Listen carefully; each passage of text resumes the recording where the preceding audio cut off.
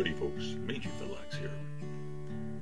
Donald Trump attempted to do to all of us the same thing that he did to Stormy D.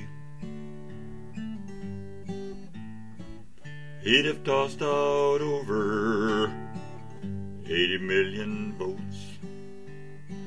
We have proof through emails and some justice notes. Any guy who'll hump a flag, grab a pussy and then brag, is the sort who fascist fantasies promotes.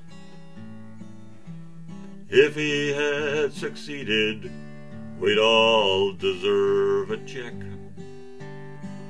$130,000 apiece. He knew he might destroy democracy, but what the heck?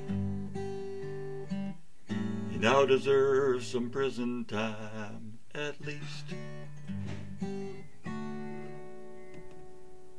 I hope he's in there soon.